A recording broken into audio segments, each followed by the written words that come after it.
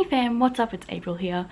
Today I wanted to discuss something with you. I was up at 3 AM last night arguing with someone on Twitter who was saying some very harmful things about diversity and thinking that people shouldn't have labels, people should just be people. She also said some very harmful things about fantasy books not needing diverse characters and such, and I got a bit upset. I do want to preface this by saying that I am a white, middle-class, cisgender woman living in Australia, so the only time I've really felt a little bit marginalized or discriminated against is because of the fact that I have mental illnesses and because I'm a woman.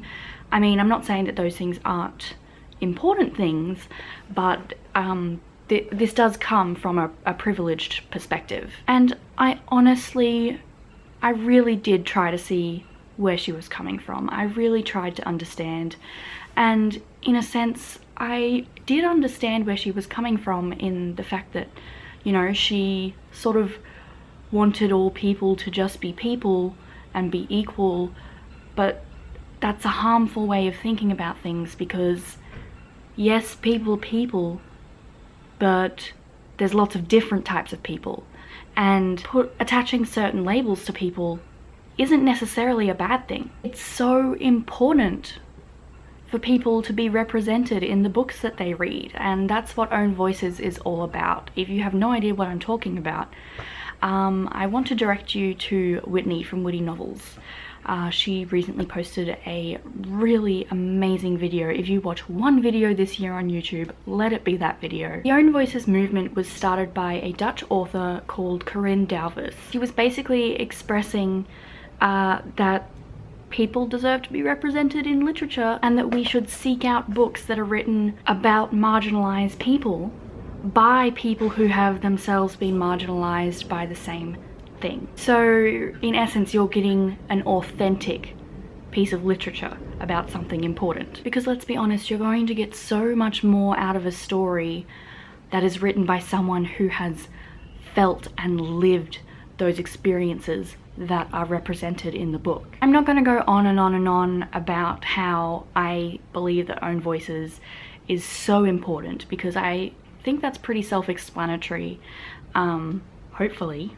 Obviously not to some people, but if you want to know more about it and why it's so important, I definitely recommend you go watch Whitney's video. Here's where I kind of want to discuss myself in regards to Own Voices. Now, like I said, I'm a white cisgender female, and I don't experience a lot of what other marginalized people experience. But growing up, I did have severe anxiety, basically since I was a baby. And throughout my life, I've had serious bouts of anxiety and depression that have resulted in agoraphobia. And if I had that source of books with characters in it like me, from people who've experienced what I experienced, I would have felt so much less alone and like I wasn't abnormal or weird. Especially as a young child, not having even picture books to understand why I was the only one screaming and sobbing while my mum left me at school every morning, and why I was feeling this gut-roiling feeling every single day. But like I said, that's only one tiny thing, and reading Own Voices books about anxiety and depression and agoraphobia for me is really important because I feel represented. But I want to read Own Voices stories from other marginalized people and read about people's experiences that, you know, I know nothing about. Because for me, reading is no longer about just reading because it's a good story. For me, reading is all about learning and growing. Simply reading Own Voices stories makes you a more accepting, empathetic person in society, and we need those people in society to keep moving forward and to keep being progressive. And at the same time, these people, these marginalized people, deserve to be represented and deserve to read about characters just like them. I kind of wish I could go back and reread everything that I've ever read prior to the last few months, because I felt like I was reading from a very privileged perspective, and I wasn't even thinking about diversity, except for the rare occasion I'd search for books about anxiety. But now I actively seek out books that feature diversity and feature people who aren't like me, to learn about people and cultures and different ways of life. And I also do research on the authors. Are these people that I want to support? Are these people who support diversity? And I'm very tempted to go back on my Goodreads and just unrate all of the books I've previously rated, because I feel like those ratings are now untrue, because I wasn't looking for these things. I wasn't recognizing problematic elements, and I feel like it's really important for those things to be pointed out. So I may actually do that. I might go back on Goodreads and unrate a lot of books because I feel like the ratings are no longer true. I really hope you guys look into this movement, you research this movement, research books and authors, and constantly learn things and grow. Last night at 3 AM as well, I made an Own Voices shelf on Goodreads,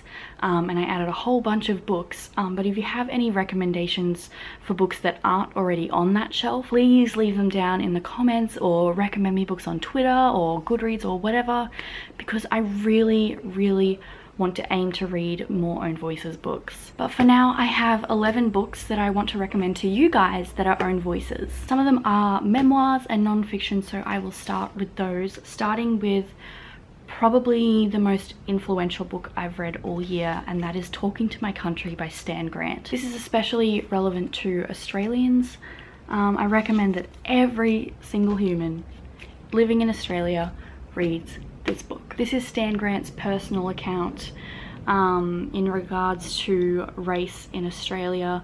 He is an Aboriginal man, he is a Wiradjuri man. I'll read you a little passage about what inspired Stan Grant to write this.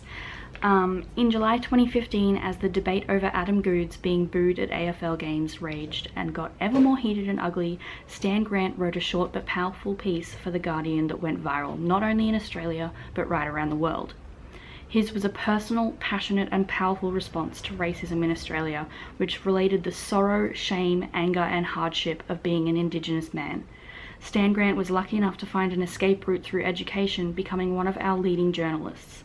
He spent many years outside Australia, working in Asia, the Middle East, Europe and Africa, a time that liberated him and gave him a unique perspective on Australia. If you didn't know, Adam Goodes is an Indigenous Australian footballer, and there was a lot of controversy going around. He was being booed at games, and I think it is so important to know and understand what has happened in this country and what has been done to Aboriginal and Torres Strait Islander peoples. Australia has a horrible history, but Stan Grant's book brought tears to my eyes. It was so beautifully written and so honest, and I recommend for everybody to read this. You will get something out of this no matter where you live. We have In Order to Live by Yeonmi Park. This is all about Yeonmi's escape from North Korea and falling into human trafficking in China. This is absolutely amazing and horrifying. Prozac Nation by Elizabeth Wurtzel.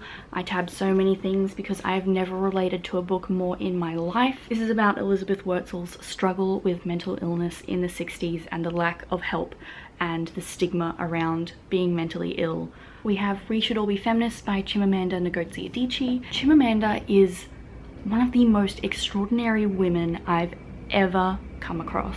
She grew up in Nigeria and she is constantly fighting for women's rights. And this little wonderful book is adapted from her TED Talk. The last non-fiction is something that I often read when I'm feeling down, and it is Hyperbole and a Half by Ali Brosh. These are hilarious illustrated stories, mainly about Ali Brosh suffering from depression and anxiety. There are also some hilarious stories in here that never fail to make me laugh. Alright, moving on to fiction. Homegoing by Ya Jessie is literally a masterpiece. The author grew up in Ghana and lives in America, and this follows two half-sisters in Ghana who don't know of each other's existence, but every pair of chapters follows their descendants all the way up until the present day. and the different lives that these descendants have lived. And the two sisters have very different stories to start off with. One is sold into slavery and the other marries a slave trader. I learnt so much from this. It's intense and it's heartbreaking. It obviously follows the colonization of Ghana and the slave trade, even racism today over in America, and it is just, honestly, it is a masterpiece. And lastly, I have a small selection of young adult books that I'd love to recommend to you guys. The first one is a recent read and is one that I can strongly relate to. It is Under Rose-Tainted Skies by Louise Gornall, and this follows our main character who has severe anxiety that results in agoraphobia, which is something I've suffered from multiple times in the past. And this is truly a phenomenal depiction of mental illness, but it's also an adorable story. Alright, next is an author I discovered this year and I absolutely fell in love with her books. It's Randa Abdel Fattah, no surprise if you are familiar with my channel. This is When Michael Met Mina, which was released this year, and this is Does My Head Look Big in This? And Randa is an Australian human rights activist, and her books mainly follow Muslim protagonists and the struggles that they deal with living in modern Australia. I'll leave my book review for this linked up here if you want to watch it, and the wrap up where I rave about this for like 5 minutes up here, because these are phenomenal books. And lastly, we have an extremely well-known author now in the YA community, and that is Nicola Yoon. Nicola Yoon grew up in Jamaica and she now lives in the United States with her Korean husband, and they have a beautiful child. She is the cutest thing I've ever seen. Everything came out last year and was one of my favorites. And The Sun Is Also a Star recently came out in November, and it follows a girl and her family who are about to be deported back to Jamaica in 12 hours. And the story follows her meeting a Korean American boy and sort of trying to reverse her and her family's situation over these 12 hours. I have a review up for this one, and I think I have a written review up for this one. If I do, I will leave the links in the description to any and all of the reviews about these books that I talk about in this video. So those are just a small amount of my own voices recommendations that I have for you guys. If you have any recommendations for me, please leave them down in the comments. But that's it for today's video. I hope you guys enjoyed it, and I will see you soon with a new one. Goodbye!